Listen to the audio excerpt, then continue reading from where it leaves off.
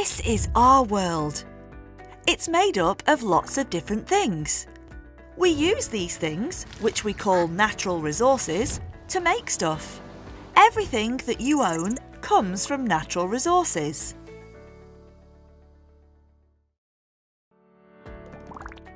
You probably use paper every day, but do you know where paper comes from? Around 2,000 years ago in ancient Egypt, they used to use a plant called papyrus to make paper. But today, we make paper from regular trees. Now, trees are very important. They produce oxygen in the air, and you need oxygen to breathe. They also help clean our air by taking in a gas called carbon dioxide. If we don't recycle paper and card, then we'll have to cut down trees to make more. This will destroy animals' homes. And too much carbon dioxide will also make the earth get too hot, which could make it very difficult to live here. That's why it's important to recycle paper and card.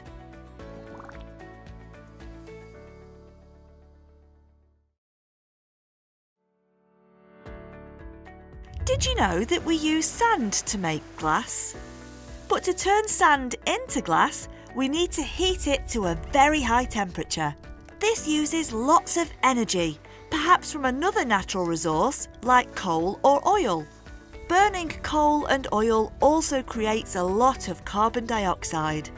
Too much carbon dioxide in the air will cause our Earth to get too hot. This is called global warming, and it might mean that the UK one day could become a desert. It might also cause the ice at the North and South Pole to melt and the sea to rise. To get the sand, we often need to create quarries, which often involves destroying beautiful places. Recycling glass means we'll create less quarries, and we will also save energy.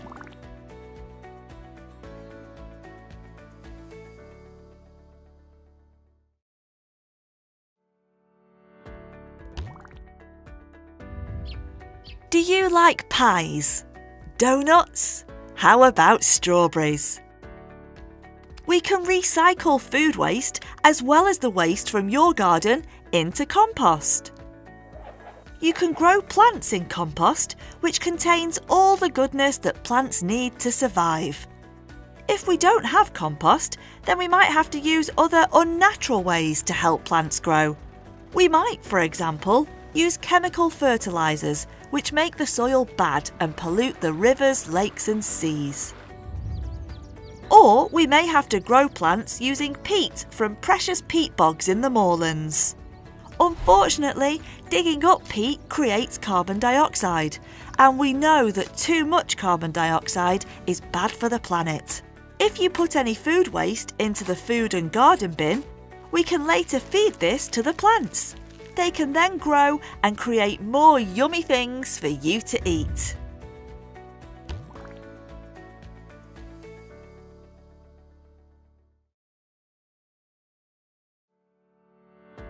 Our Earth has lots of different types of metals. You'll know some of these, like copper, aluminium, iron, tin, silver and gold. Most of these metals come from mines that we dig in the ground.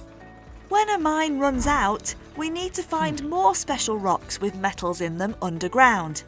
This could mean destroying wildlife and sometimes even people's homes. In some cases, we don't have many of these special rocks left.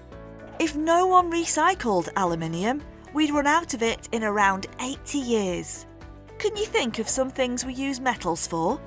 Cans, electronics, jewellery, cars, bikes, planes, buildings? Can you imagine a world without these? The metal you recycle could be made into all of these things. This will stop us destroying the Earth and still make sure we have enough metal for what we need.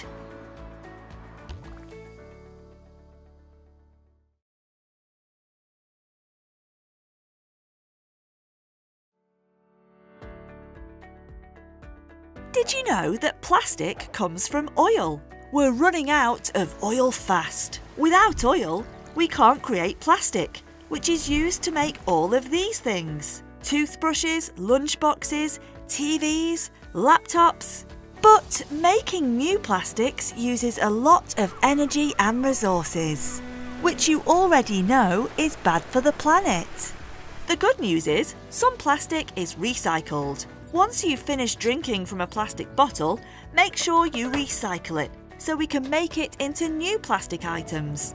That means oil won't be wasted creating new plastics.